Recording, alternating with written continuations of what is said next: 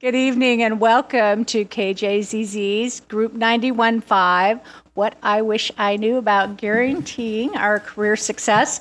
I just want to recognize, before he goes back too far, Emilio Cabrera. He's been putting these together for us, and he handles our Group 91.5. And Emilio will be leaving us tomorrow. He's going to one of the other colleges to work, but I wanted to acknowledge his efforts and say thank you, Emilio, for all you do. So tonight is a very special evening. We have a couple of great tables that have represented some of what we want to get across, and we have Cynthia Deal back in the back there, and Cynthia is with Image in Marketing. Cynthia, do you want to wave? And I encourage you all to stop in and check in with her when you leave tonight. And then also, Rio Salato's Career Services has a table too, these two ladies that are here to help you with any questions you might have with education and furthering your education. So thank you for coming tonight, all of you. We're very excited about our panel, but before we introduce our host for the evening, I'd like to introduce our sponsor with Poison Pen, Bob Rosenwald. Poison Pen Press is one of the largest independent producers and publishers of hardcover mysteries in the world. They are based locally in Scottsdale and owned by Bob Rosenwald, who happens to be one of our Leadership Society members too. Bob, would you like to come up for a couple minutes? Thank you, Bob.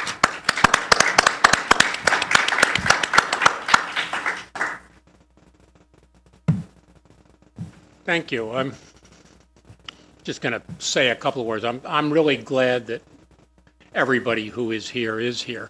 I was very much attracted to the subject of tonight's program because I've made more mistakes than well, I hope that none of you make as many. Let's put it that way. I used to say that I was a master of all trades or a jack of all trades and a master of most. That was back when I thought I knew something. But I think more than anything, I've loved.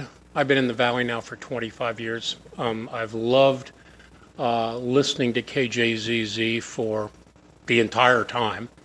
I think probably I got caught with Bob Corritor's blues program on Saturday nights, or Sunday nights rather, initially. But I just think that this is. I think it's great that all of you are here. And about the only word of advice that I would give is find your passion, whatever it is, and do it. You've got incredible opportunities today to do anything you want to do. And admittedly, it takes maybe you willing to walk up to the edge of the cliff and jump off. But if you're not doing something you really love doing, don't do it. I mean, do something else. So at any rate, but I'm looking forward to hearing some of the program. I'm going to have to leave a little bit early, but thank you all for inviting me, and thank you all for coming.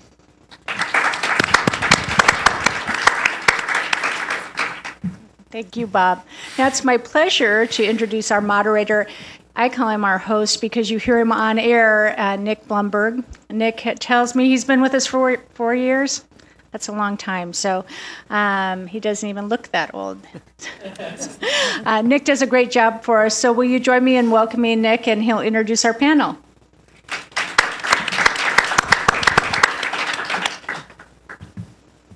Thank you. I'll introduce the panel in just a moment, but first, if you haven't, please make sure you've got your cell phone on vibrate or silent. I'll be leading our panelists through a conversation for about an hour or so. If we don't address a topic that you are interested in hearing, you'll be able to chat with them as well as with our community partners here after the formal part of the conversation wraps up. And do stick around for the end of the discussion because we are giving away an HD radio. That is true. That was not made up. So to introduce our panel, at the far end of the table, David Bruno is Senior Client Partner and Managing Director with DHR International, which is an executive search firm. He's been a big part of the company's growth from just 10 people in 1994 to more than 300 associates today. They've got dozens of offices around the world. David's done senior level recruiting work for everything from 10-person firms to Fortune 10 companies around the U.S. and around the world. Mike Bontrager has worked in the construction industry for 30 years, 27 of them with the Weitz company, where he currently serves as Executive Vice President. He's responsible for client services around the Southwest. In the past, Mike's also worked for Weitz's federal contracting subsidiary and its industrial group, and he served in various roles like engineer and project manager as well.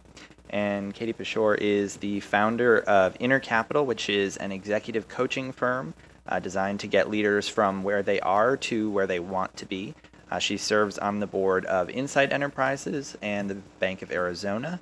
And Katie is also the chair of the nonprofit organization Experience Matters, which which connects experienced adults with other nonprofits that can use their skills. So please join me in welcoming the panel. To start off with tonight, something a little bit broader, rising to the next level within your company, guaranteeing your career success. I think a lot of people are focused on the concept of rising to the next level, but I think we should talk about how you define that. I imagine that likely means different things for different people. Katie, I'd like to start with you with that. How do I define the next level? Yeah, how do you, within your career, within your company, what is the next level? What are the things that you look for to define that? Okay. Well, I think that's a good question, Nick. I guess I would start a little more personally, which is early on in my career, I think the company defined for me what the next level meant. What would it take? I started out as an accountant. What would it take to be promoted to one level, to be promoted to the next? So, young and just getting to know the industry, I let the company shape me. I think in later years, I've taken a lot more satisfaction by defining for myself, where do I want to go and how do I want to spend my time and what type of commitment do I want to make to work? So I would say it's a very different question depending on where you are in the arc of your career, as far as how many choices you have and what to you means the next level. So traditionally, it would just be that hierarchy, a manager and then a director and then a vice president, and I think that's how I spent my first 20 years.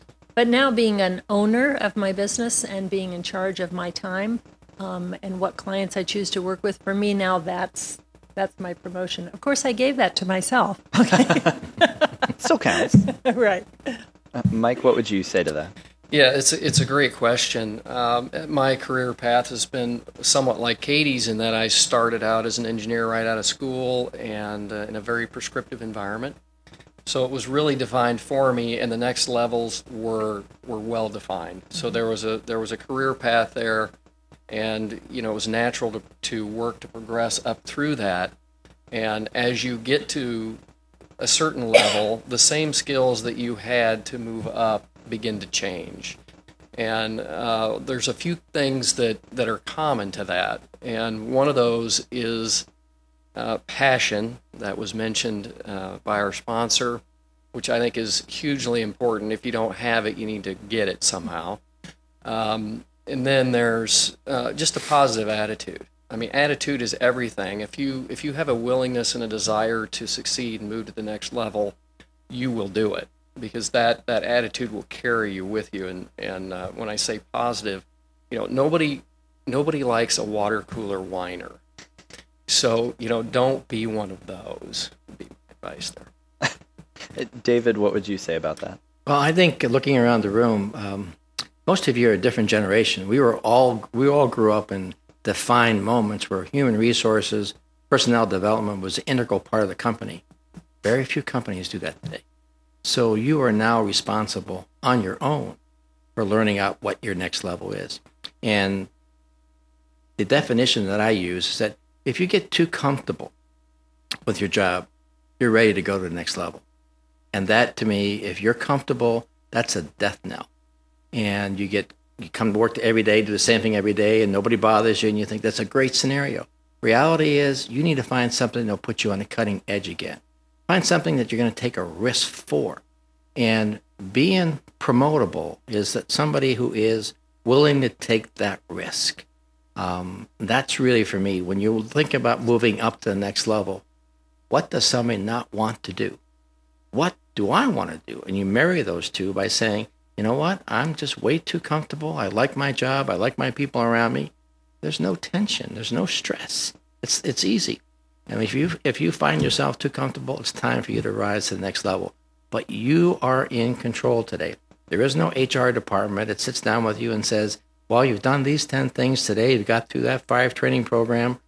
That not happen because companies cut that out. The expense control negated that. So what you have to do is own the scenario. What will make me uncomfortable and yet not get me fired? So.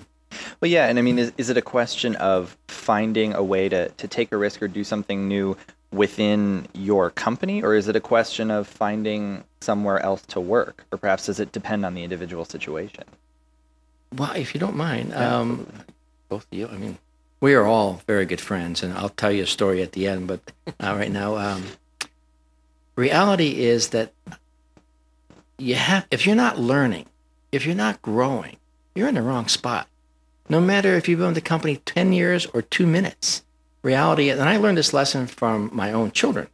My daughter's here in the crowd, so I can't say too many things embarrassing.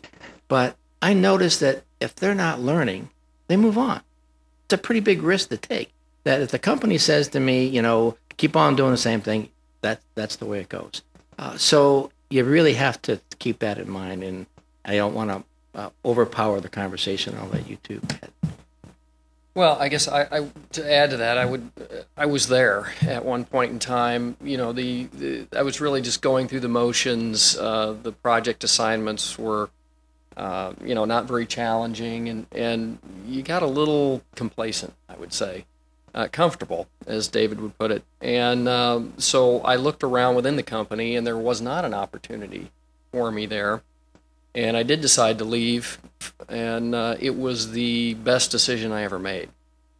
Now, it was a very careful, calculated decision, and we didn't make it, on the spur of the moment. There was a lot of agony that went with that. However, when I left and went to work for another company, I got thrown into a very uncomfortable situation of managing about 30 people, of which I had no experience whatsoever. And quick learning curve, worked there for 3 years, learned a ton, came back to the company that I'd left in a much better position, had a lot of new skills, and got promoted instantly. So, for me, it was a great experience, and I wouldn't change it. I think you have to ask yourself, what is the source of your discontent? Do you feel that you should be at a higher level than you are right now, or do you think they ought to be paying you more than they do, or that you shouldn't have to work such long hours? Or is it that there's something you're drawn to do, differently, or something you want to go and learn?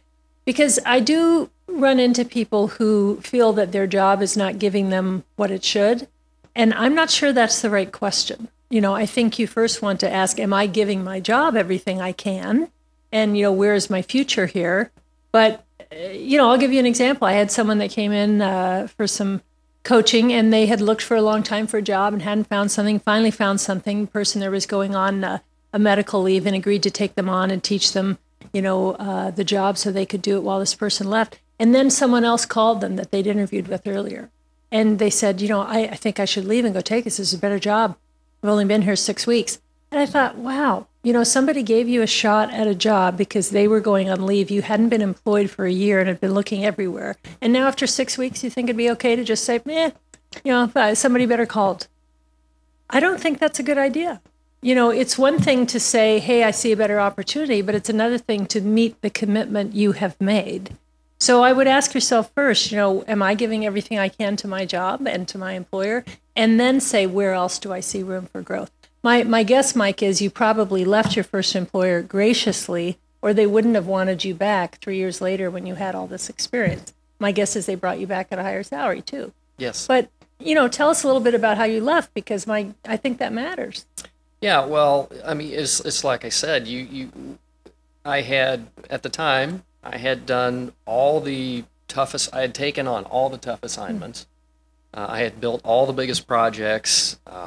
We didn't have a strategy going forward. There wasn't any growth plan for the company. I had great relationships with the individuals that I work with, my bosses, and I really went in and explained to them the situation I was in and the opportunity that they had, and they actually said, well, gee, we're really going to miss you, but you really can't pass that up. You should go do it. And so when, I kept in contact with them as I was in my painful stage, as I like to call it, for 3.5 years. And when it was time to come back, the company had decided they wanted to grow. And when I came back in a much different position, and it just worked out well for me. But I will tell you that to make the decision to leave, even with all that, was a difficult decision to make and took a lot of time and calculation and thought, and it wasn't. You weren't leaving in a huff. No. Yeah. Well, and sort of that introspection, that what do I want from this job? Am I giving everything to this job? One of the things that I was curious to ask you all about is the idea of personality and your awareness of personality, both of your own and those of the people with whom you're working, or of your supervisor. How important of a role does that play in career success, and do you think people are as attuned to that as they ought to be? David, can you start with that? I think I call it peripheral vision, and you really have to know your surroundings and take the time, as Mike mentioned. And by the way, he did that because he's an engineer. Engineers are very, very detailed. But nevertheless, I think that you really have to be very, very cognizant of that point. And I love these two, so I'd like to hear what they have to comment on. Well, I would say you've hit on the key. If there's something you could do now that would serve you well for the rest of your years, it would be to invest in some self-awareness. Yeah. I don't know if some of your companies have given you DISC or Myers-Briggs or Emergenetics or the Enneagram. There's a bunch of different tests or assessments out there that you could use to shed a little light on yourself. Many people use those assessments to explain what's wrong with their boss. That's not really that's not really the point. Okay, the point is for you to understand more about yourself, so you could optimize maybe that intersection between your boss's style and yours, or how you act on a team. And I would say once I started seriously investing in that for myself and understanding more about my natural style and how I came across to people, that's when I started making some progress. And certainly became a better manager. So I don't know how many of you have taken some of those or been exposed to those. Do you do those at your company, or? We do. We don't use Myers-Briggs, but we do DISC, DISC, and it is a very powerful tool. If you've never taken the test is very easy, and it will define your preferred work style, and it will also help you to understand if you're adapting. So, if you're not working in your preferred work style, it can point that out as well. And it's a great tool because it's exactly what Katie said. It helps you maximize your ability to relate to people around you. And relationships and communication are everything, not just this thing over here. It's everything. So learning to communicate and learning to relate to people is a huge skill to learn and will propel you upward at a much faster rate. Yeah. I think if I may add to that too, rising to the next level, managing your boss is a tool that's essential, because you not only have to manage your boss, whoever that might be, whatever personality that is, that really is a leadership skill. And again, rising to the level, if your boss has the peripheral vision that he needs to have or she needs to have, they're going to notice your ability to do that. And you are in control of your own emotions. Because your boss may come in and start ranting and raving, you don't have to react to that. And there's a great book that I read many years ago, Dealing with Difficult People. Everyone has a style, and it's up to you to read that style and then manage accordingly. You don't get to pick your boss. Sometimes you don't even get to pick your peers or your subordinates. So that's a part of life. And that ability to move upward is being able to deal with a multitude of personalities. There's a lot of corporations today that deal in matrix management. In our organization, I have from 8 of us in the company to now 53 offices around the world, and every different nationality, from Singapore to South Africa to Chile. We have people all over. Everyone has a different personality. Everyone manages different. And if you don't have this vision to say, how do I get to my goal with this piece of business, with that personality, how can I manage that forward? So the sooner you get to know yourself, whether it's by a disc, whether it's just sitting down, I like to have a good cigar to think, but just knowing what you like, what'll set you off. And when you begin to see that ticking that way, you are in control. You stop it. You move on, change the subject, but you master control of that. That's what makes you promotable, being able to handle those difficult situations, no matter who you're up against, because you won't choose. And if you want to be in the business world, if you will, or even not-for-profits, you better learn how to manage your own personality so you can better go forward. Well, and the idea that you have to, going back to what you said earlier, that you really, in many instances, have to take charge of your own professional development. If that is something that you take the lead on, if you invest in, coaching on your own, if you do some of these personality tests, if you learn new skills that make you more valuable to your company, what is the best way to demonstrate that to your employer without, for the lack of a better phrase, looking like you're trying to show off? How do you show them, this is what I've done, this is what I've learned, and this is how I can apply it? Are there good tactics to engage with your employer and show them what you've done? Well, certainly, I think you'd have to choose something that works for your circumstance. But for instance, if you go to a conference and you learn something there, I think offering to your boss who paid for you to go to the conference that you'll come back and do a recap or do a little mini presentation or explain a new concept or something you learned in training to your staff or to your peer group or to the staff meeting you go to, is a great way to get you in front of people. And it's also a way for your boss to know that they made an investment in you being gone for 2 or 3 days and attending a conference, and you learned something, okay? And that's really helpful. And often nowadays there isn't the kind of budget to send everybody to a conference, so to come back and give them a taste of that, I think, is helpful. So you can do that type of thing. Asking to take on a new assignment or being willing to be part of a committee or project team, especially if it's cross-functional. If you're in accounting, you may not work with engineers a lot, or you may not work with people in HR, and it could really help, if you would volunteer to be on something cross-functional, I think is another way of seeing people pick up skills and demonstrate what they know. Yeah, I would just reinforce what Katie said, working on committees internally, becoming the chair, getting, a special project, getting a place where you have access to more people so you can subtly kind of show off your newly found skill is very important. And we don't want to be boastful, yet you do need the opportunity to get access to people who can see you. And, don't pass up an opportunity to attach your name to successes. Yours, of course, not everybody else's, but, and you can do that in a subtle way that lets people know that, oh yeah, Jody's really doing well, and that's. Well, and I think the willingness to do extra work. If let's say something goes wrong and they put together a quality team to figure out what went wrong, that's going to take extra work. I mean, that's above and beyond your assignment. Or if your company's installing SAP or some big new CRM system, that takes a lot of effort or work. So I think being willing to go the extra distance, and genuinely do the work. It's not showing off if you can back it up, okay? But I do think it takes extra effort. Yeah, I think so. I didn't grow up in human resources. I grew up as a buyer with Federated Department Stores, which is now Macy's. And ingrained in me is return on investment.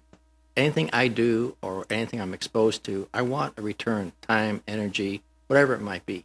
It's just the fundamental basics I have. So when I do anything or take on what am I going to get out of it? Now, it sounds kind of egocentric, but reality is if I don't get anything out of it, neither will you.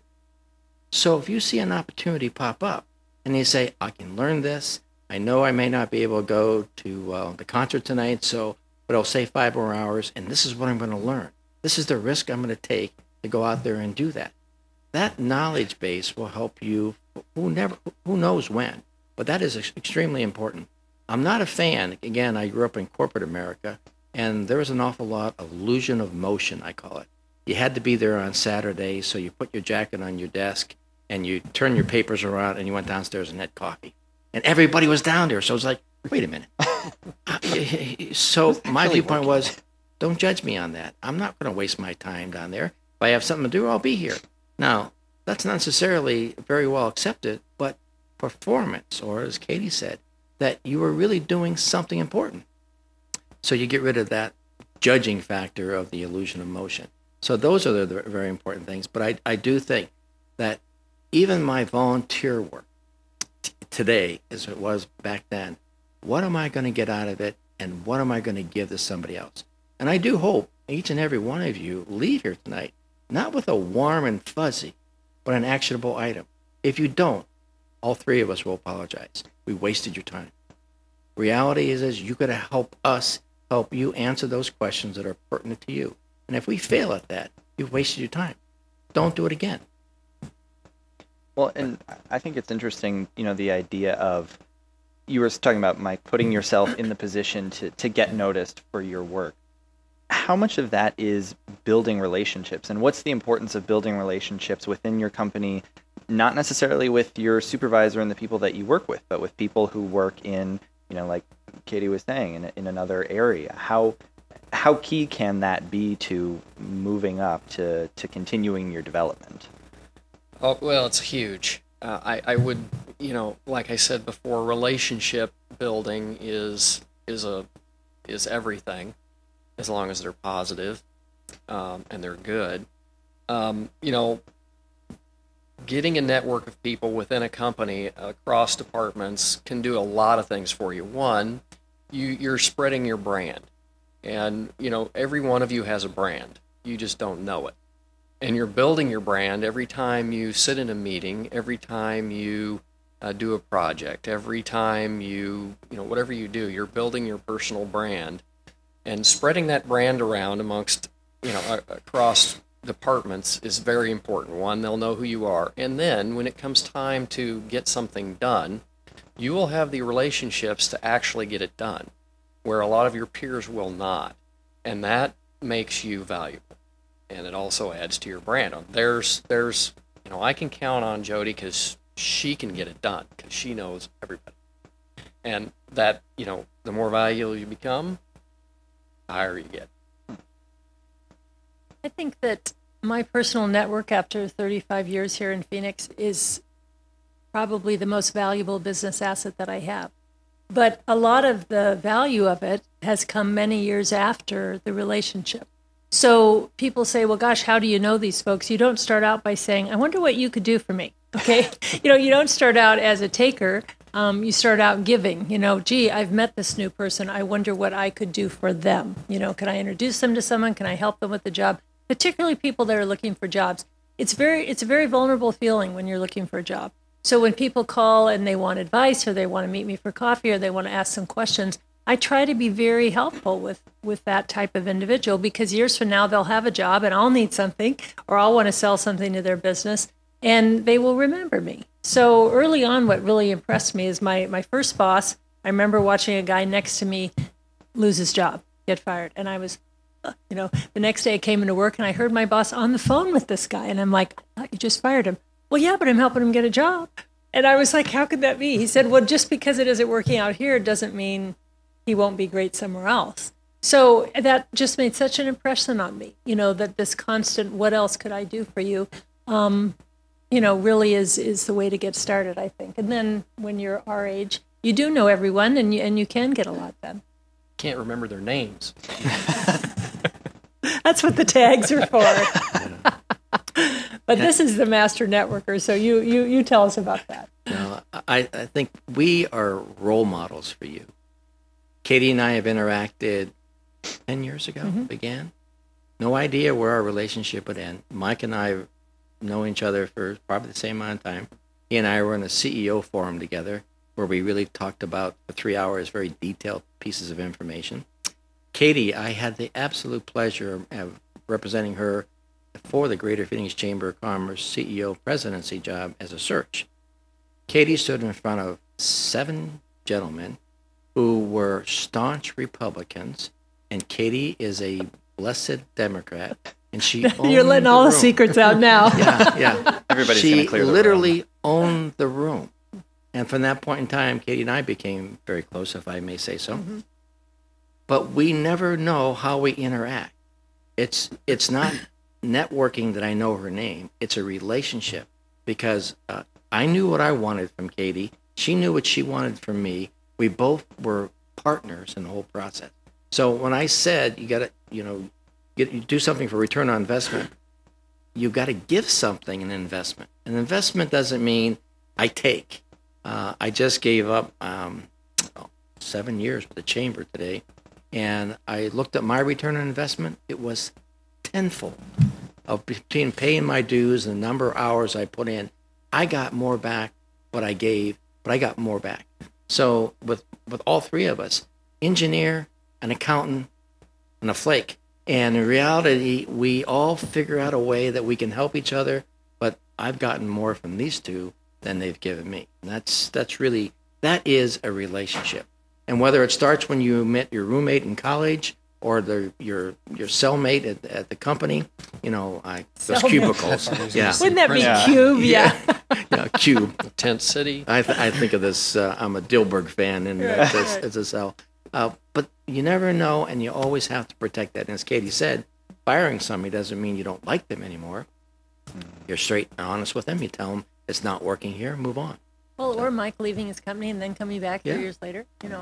Relationships like that don't end. But, many of you, do you feel that you're too young to start networking, or it's just because we're so old? Because you are definitely never too young. I have people from college, that I'm still in contact with. My first job, those people 35 years ago were all young little folks, but they've grown up to be pretty impressive. 35 years later, you wouldn't believe what their jobs are. Surprises you, doesn't it? It does. Yeah. So you really need to start where you are right now, because 5 or 10 years from now, those are folks that are going to be able to help you out. Can I ask a question? Yeah. Maybe just show of hands. How many of you currently work for a company with more than 25 employees? Okay. How about more than 50? More than 100? Okay. So we have some big, and then some of you work for much smaller companies, right? Or maybe some of you aren't working. I saw you laughing. Okay, I just wondered, as far as the audience feel, what size you were working. Well, and I was, when you're talking about relationships, David, and when you're talking about, sort of representing Katie in this search program and the relationship that's come out of that, I'm also curious to talk about mentoring and what role, having a mentor can play. And, you and I were talking about this a little bit before the event. How important can that be on sort of both ends of the relationship? Well, once again, I'll go back to the role modeling. Companies have boards of directors, and Katie is an expert at being on the board of directors. And you mentioned brand. You are a brand. You are a business. So you should have a board of directors, and let's call them mentors. And each mentor, it doesn't have to be one. It could be within your company if your community is of that nature, or your personnel of your company, your culture is part of that. APS does that. They have very defined processes for mentoring. Some small companies don't do that. But you have to say, what am I missing? And where can I go get that information from? That becomes your mentor. Maybe an accountant, maybe an engineer, it may be a marketing person, it may be just somebody who you have a great deal of respect for because they have a great work-life balance. Not a business decision, but they know how to balance their work and life. You see them go home at 5 o'clock, and they're in at 8 o'clock. They get all their work done. Hey, I want to learn how to do it. That becomes a mentor for you. Something that's missing in your own bag of tools. And that's what I look at in search. What is in your toolbox? What have you sharpened? What have you let lay there? But it's my job to find out what you... So, to me, that's the way to approach it. Yeah, I got extraordinarily lucky in my career because I always had a series of people that were helping me along the way. Early in my career, I picked a high-performing peer, basically, and we competed with each other in a friendly way and pushed each other forward. So whatever he was learning, I wanted to learn. Whatever I was learning, he wanted to learn, and we fed off each other. And that was almost 30 years ago, and we're terrific friends, and we both have advanced in our careers almost to the top. And it's been fun to watch, and we still kind of do that to this day. The other thing that I did was join a CEO forum, which is a roundtable group, it's kind of a YPO format, and that was the best thing I ever did.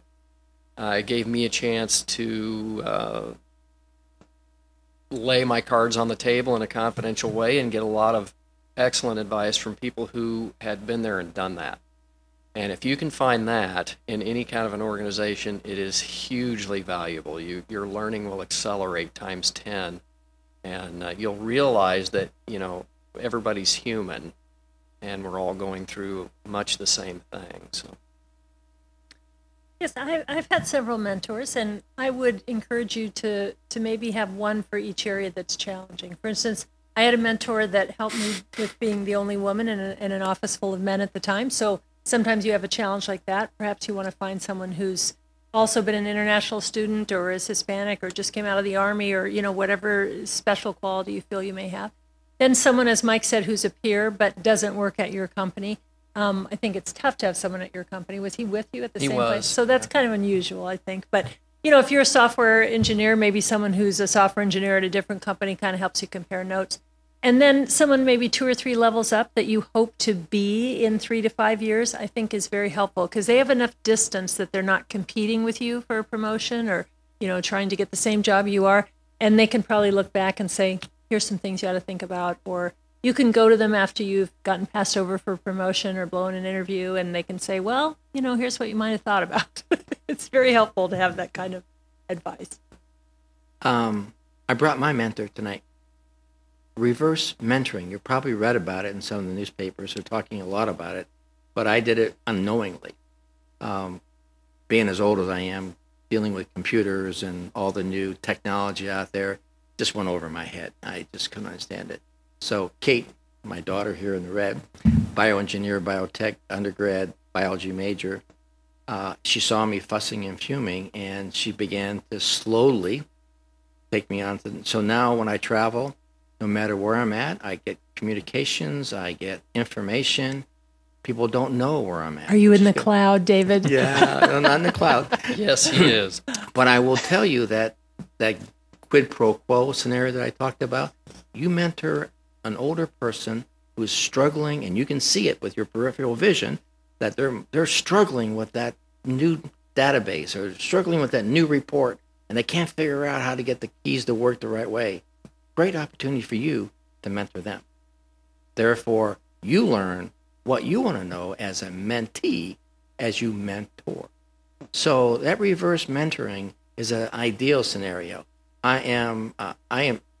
We just had our international conference a couple months ago in Chicago. I was fooling around with my little phone, and we have younger researchers. They said, "How did you know that?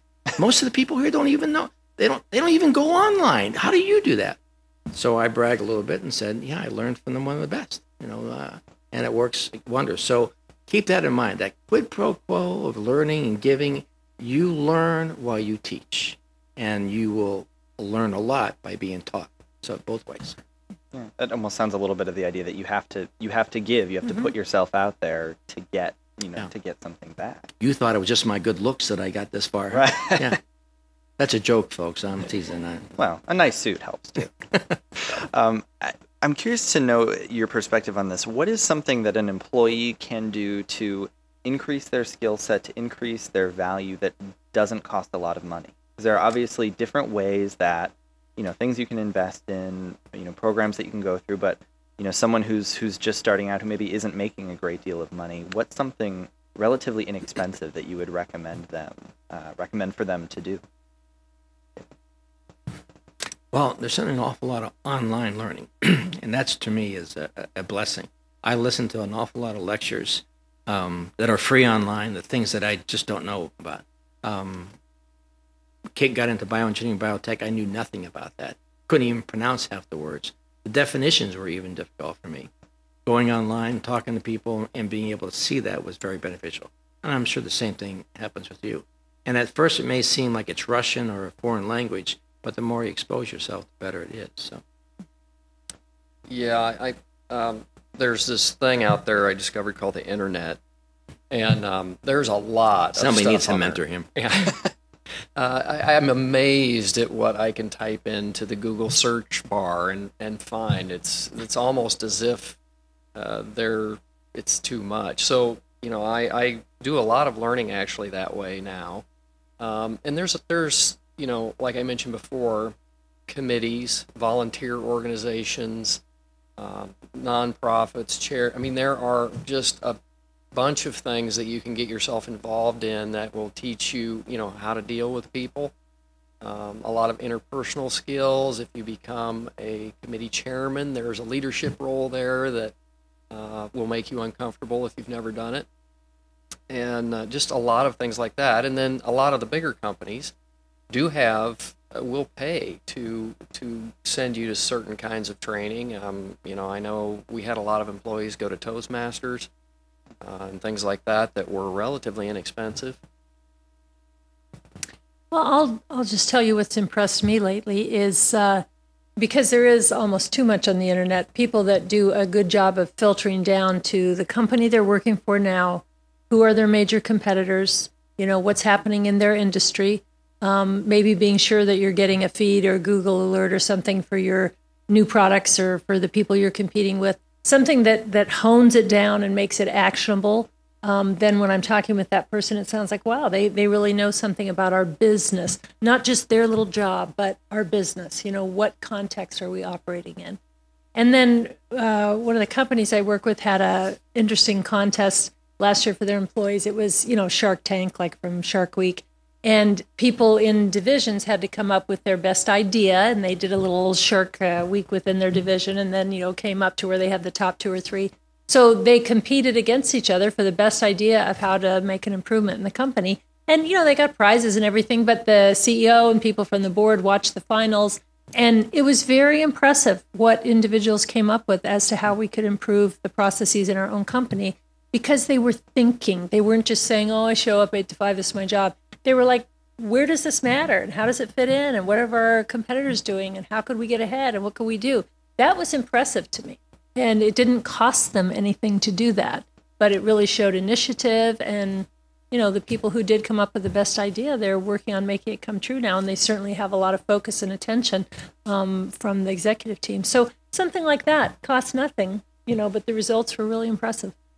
We started off talking about personality and how that can play into your success. Similar to that, how much does the culture of a company play into an employee's success and their satisfaction working there? And are people as aware of that as they should be? Do they make an effort to try to suss that out and to fit in there? Katie, I'll start with you for that. Well, I'm just grinning because if you saw the Sunday New York Times, which is something I read, the Sunday business section, they looked at a huge study, I think it was 12,000 employees, about what actually makes people do well, what makes people go above and beyond. And it was some fairly simple things, but it involved culture, and most companies were not willing to do what it took. So one of the things was physical comfort, being able to get up every 90 minutes or so, take a break, walk around, make a phone call, go outside, eat an apple, something like that. Spiritually, being involved in the mission of the company and feeling that what you did mattered. Having a chance to be involved in things that you really feel are interesting and that you can do well, and something else that I forgot. So there was 4 things. And it was a 5-page article. Yes. But they ran an experiment with that in an accounting firm during tax season, and they put 50 folks in a control group and 50 folks, they did just those 5 things. This group was much more productive, left earlier, did a better job on the client, and at the end of the season, the company said, well, we're not going to make those changes because it just seems like too cultural.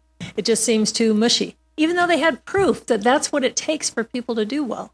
So I think you have to be responsible for yourself for finding a culture where you feel connected, to the mission, and what the mission is, and you see how your little piece, fits into that, and where you feel physically it's an acceptable environment. I have some friends that are software engineers that have been willing to contribute to a culture where they work 16 hours a day and eat junk food and sleep at their desk. That's wrong. I don't admire that. Okay, so if that's the kind of culture you're stuck in, I think you have to really think about that. Is that sustainable? So those types of things are part of culture. It really does matter. And I think you have to ask yourself if you have a good fit. Yeah, so I interview a lot of people and a lot of college graduates and a lot of people that are older than that come into the company, and I'm amazed at the lack of awareness of culture. When I took over the office here in 2003, we made it a part of our strategic plan to improve our culture and make it a place where people could perform well, where they loved coming to work, where we delighted the customers, where we were very collaborative, very team oriented. We changed everything. We changed our office layout. We just changed everything, and then we filtered our hires by that culture. So we would not hire anybody if we didn't think they would fit. And once we started to do that and mold the culture, the people that didn't fit that were already there started to stand out like a sore thumb. Mm-hmm. Most of them left on their own. So I view culture as a huge thing. Not only does it make for a great place to work, it can be a strategic advantage too. But I see people who jump to companies. Well, okay, a couple things. When I see a resume and I look at the companies and I know what the cultures are like there, I won't hire them. Especially if they've been there a long time, because if one, have adopted a really bad culture because I know what it's like and I can't, it's not going to work for us. So, and I also have to question the decision of them going to work for them in the first place. I mean, how did they come to that decision? And they've been there 9 years and they didn't notice that there was something incredibly wrong there. So I think it's a hugely important thing, and I think you should do research on the company. I think you should talk to people who are working there to find out what is their work experience. Do they like it? What is the boss like? How does it work there? I mean, to me, those things are huge, and I unfortunately see a lot of young people making mistakes there. Well, that sounds like potentially challenging for people, though, who, if they're unemployed or if they're newly out of school, if they're really just looking for work, if they need to find something, I mean, it sounds like to me you would be cautioning them that, look, I know you need work, I know you want to find something, but if this isn't going to be something that reflects well on your resume, this could hurt you down the road. Is that true? I mean, do you look at it differently if it's somebody who was taking that on as a first job, or is that still a huge factor for you? In this day and age, you can find out almost anything you want to about a company. So I really don't feel that just because it's your first job or you've been out for a while, going to a company that, is dysfunctional or has a place where you can't perform your best is still a mistake. And you can almost always find somebody who knows something. I've even had people in my company who have been called by people who they didn't even know, or they got a LinkedIn message from somebody they did not know wanting to inquire about what it was like to work there because they were going to send in their resume. So there are ways to make those connections and find out, what kind of environment you're going into. You've all talked about this in one sense or another, but how important is that work-life balance to your career success and finding somewhere that you can do good work without working 16-hour days and without, being there on a Saturday standing around not getting anything done? Cemetery is full of people who thought they couldn't be replaced. To me, I think it's extremely important. Your most creative moments come when you're not under pressure. And if you're constantly under pressure, working 16 hours a day, eating pizza, sleeping underneath there, the probability of you being successful is slim to none. Over time, your body will shut down on you, and then your mind will shut down on you. Every part, of your body needs to be rested. Your mind, your arms, leg, all that. So if you just be logical about realizing that you can't do that, and you got to have that balance. I talk about peripheral vision. I learned a lot when I was coaching as a volunteer. I brought that into the workplace. That was the greatest learning lesson I had over my many years. So you never know, and if you have this peripheral vision, you'll be picking up things. Volunteer work. You learn so much, but you can't be doing that at work all the time. So you need a place to go and do that. So I think those are extremely important. And Katie, I want to let you know, I get the Wall Street Journal 6 days a week, but on Sunday I get the New York Times, just so I can feel that balance. I know you probably don't believe that, but I do. I do balance it though. But and that's my point too, is that this work-life balance. What is it that makes you feel relaxed and open to some new idea? What moment is it? Petting your cat? Is it walking your dog? Is it talking to your best friend about nothing? And then your spouse comes back and say, what do you guys talk about? Nothing. But it makes you feel good and it makes you feel energized. So that work-life balance is critical. As a matter of fact, to your point, Mike, where a culture comes where they're working long hours and all the rest of it, that to me is a big character flaw. If you don't have the intestinal fortitude to say, I'm going home to my family, I'm not doing this project, or the illusion of motion, you're just looking like you're working and you're not getting anything done. Well, I've found out that time management is just a problem. It's just a huge issue. You only have so much time on the planet.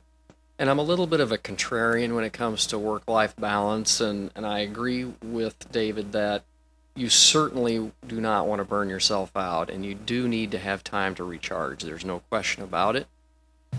However, the more time you spend on something, the more reward you will get, assuming it is time that you are spending, productively. You're not going to rise up through a company working 40 hours a week at any kind of rapid pace. So to me, it's a personal decision as to, where do you want to spend your time? If you really are ambitious and you do want to move up in a company, you're going to have to work more and be more productive and spend more hours doing that than you are, petting your cat or other things. And I just, You're a dog lover? So I'm a little bit contrarian there. I believe you will reward where you spend your time, and but I don't think you should kill yourself either. Right, but I think it goes back to that first comment about knowing yourself, about self-awareness. If you want to be the CEO of the next Google, well, then you're making a choice, okay? And you are going to work constantly, and you're going to be gone all the time, and you're not going to be home with your kids or your family. So if that is your goal, then set that as your goal, and you would have a balance in that you're achieving what you wanted. You have to be clear about that. I think the tension or the friction comes in not owning up to what you really want and then being unhappy with what you've got, okay? Mm-hmm. So if you want to create a software company and you do want to work 16 hours a day in the garage, okay, but then don't also complain that you don't have time to go to yoga. It's like you're making a choice. So I have 4 children that I had during my career, and that was a choice, and there was a lot of friction there, and you can't do both, okay? You can't be home all the time and, be the head of a big business. So you have to make some choices. And I think that work-life balance is a weird term because there is no balance. There's just flow. There's good days, there's bad days. There's times when one of your kids are sick and you need to be home. There's times when your parents have a problem, you need to be out of town. I mean, it's flow. It's not balance. My life has never been balanced. And I'm sure you would all agree to that. Since you told a tale of yourself, same with me. I grew up in corporate America, and every promotion meant more work, more hours, more time devoted to it. I always wanted to be the senior-most HR person because I love finding talent. I love adding new to the business. What I found out when I finally got the title, when I fought for this for 20 plus years, I hated it. I hated it. I had benefit meetings. I had insurance meetings. Boring as hell. Compensation committee meetings. I'm like, where am I strategizing about business? This isn't business. This is administration. I couldn't wait. And so when David Hoffman, the founder of DHR, came to me and said, here's a crazy idea. I have no salary. It's commission. There's 6 of us that we think we can take on the world. I want to take this company to XYZ. I'm like, you know what? I got married to have children, and I want my children, when they're in desperate need, to say dad, not mom. And as I came up the ladder, I was always working. Saturdays, Sundays, I wear a suit and tie because at May Company Corporate, where I was, Sunday we were allowed to wear sport coats. God. Yeah. But we had a tie. But that's the way you got promoted. And I was waiting to be senior VP of HR, and I had to go through that. In the meantime, I had 2 great kids. I had a wife I got married to. I was like, I never saw him. And I said, you know what? I can have my life back, and what did I get married for? What did I have children for? For this crazy title that I thought, and I was bored to I'm not a good sitter. I'm sitting here a long time. I'm not a good sitter. So I sat to these meetings and I said, that's enough. What can I do? And I took that risk, and it was phenomenal. I mean, I am blessed that we are to where we are today, but I did it because I'm family first. Well, and even, the idea that, Mike, you're a little bit of a contrarian, which I guess I'm naturally attractive, but, I like that. I think that's an interesting idea, but how much of that is being at the right place? Even if you're willing to work a 10 or 12-hour day, if you're willing to go the extra mile, do you have to first make sure that you're in the right company, that you're in the right position before you're willing to do that and not burn out and not kill yourself doing it? So the short answer is yes, and timing does play a part in that. When I left the company the first time, I mentioned they did not have a strategy and they did not have a growth plan. And that's an important thing to understand about a company as well, because if they're not growing, the opportunities are not being presented. Because if a company's growing, almost every company that I've ever heard about, their first thing to do is look within for promotion. And so if you've got a company that has a growth plan, they're looking within. So those opportunities will be there for you. And so, if you're in a company that is stagnant or is shrinking, your timing isn't going to be optimum. So eye to the future. If it's a business cycle that you're in, there may be not a lot you can do about it, but you could run the cycle out, and when things start to happen again, they should be growing and those opportunities should be present. Or if they're not, and you are in a position where you're maxed out, it may be time to look elsewhere. I don't know, excuse me, Nick, as you always know enough to know that it's the right company, but I think you could always choose to be the right employee, okay?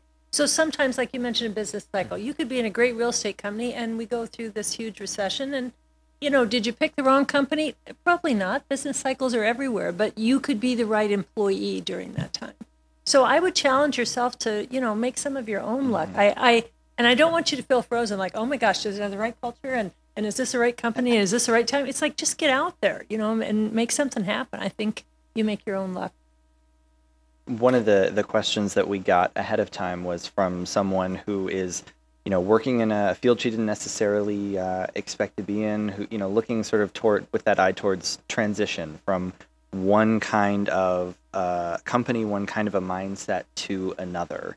How, obviously there's a lot of different ways that can play out, but what are some of the challenges there, and how would you encourage people who are transitioning, whether it's to a new career, to a new field? How would you encourage them to think about that? And, what are the things that they need to keep in mind during that process? Well, I deal with folks like that every day. Yes. So first of all, I would say take heart. Okay, it can be done. But as far as being realistic, the further away from what you're doing that you want to get to, the longer it's going to take and the harder it's going to be. Because if you're a nurse and you say, I don't want to work as a nurse anymore, but I'd like to sell surgical supplies, that's not as big a leap as saying, well, I'm a nurse, but I would like to go and be an actress. Wow, that's going to take a long time to transition. So, ask yourself, again, the self-awareness, what's the root of my discomfort? Why do I want to transition? Why do I feel I have to be in something totally different? So that you know.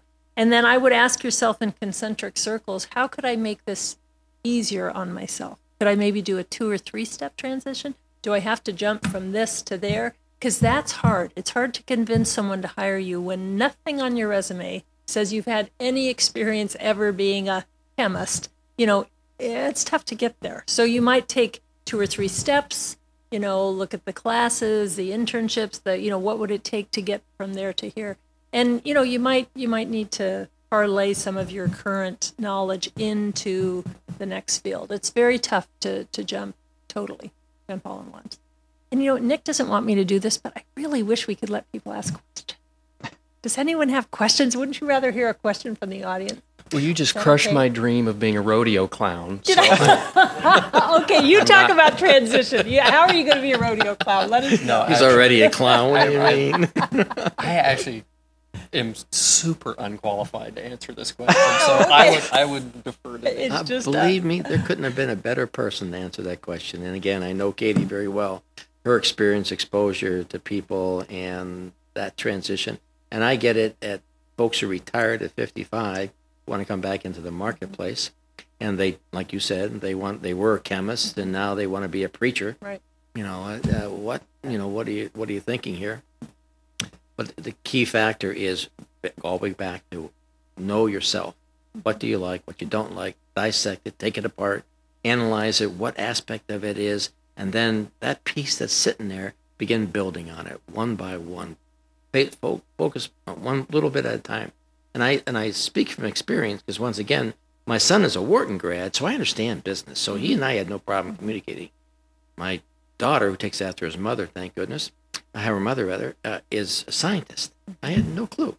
So I took on assignments in that space, not as the key search person, but as the backup, doing the research, the secondary work, and eventually, I'm still not good at it, but at least I know our companies. And now I have this conversation taken on a different level. That, to me, was more rewarding than becoming a senior VP. But the transition I made from corporate America to an entrepreneur, gray hairs came from meeting payroll. When you're sitting there in the recession and you got 53 offices around the world and you want to keep them all, but you can't, how do you make those decisions? That was extremely transitional, but that was a tough. I would never ran a business before. Now we were running a business. Katie, you were very gracious with your time, so I would like to make you happy. Does anyone have a specific question? We'd like to know what you're thinking, definitely. What is the importance of networking? I know that LinkedIn is very important, and I use it frequently, but how important are other things like Twitter or Pinterest or Facebook in terms of getting a job? Because I'm fresh out of college, so I'm looking to get into the field of graphic design. Well, I think graphic design, then Pinterest would matter. And certain things, what's the name of the site? I think it's called the Creative Group, where they have a lot of assignments that are less than full-time, project work that you can do, internships.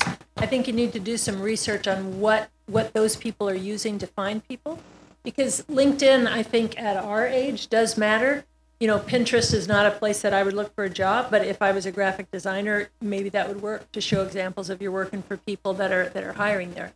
But I think you could look at some places you want to work and find out where they are advertising. Let's say a nonprofit, a lot of them advertise on Craigslist.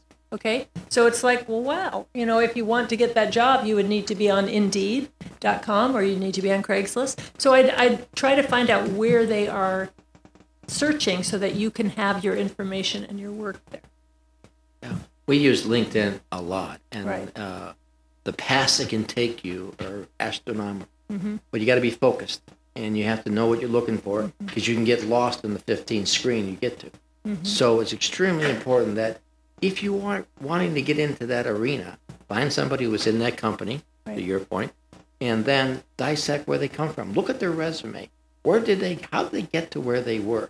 And begin, and again, I'm a relationship person, not networking. Networking is kind of superficial for me.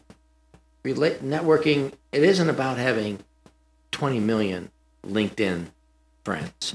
It really is 5, 10, 15 people that I trust, maybe 20 more, maybe 100 more, but usually just zeroing in on that one aspect. So when you look at somebody's resume and you want to be a manager, you look at 5 or 6 of those resumes, you begin to see a pattern. That peripheral vision and being able to understand and read through what they got to, that's where you end up going. And to your point, Mike, you do your homework. As a math major, I never got credit unless I did my homework. I showed my homework.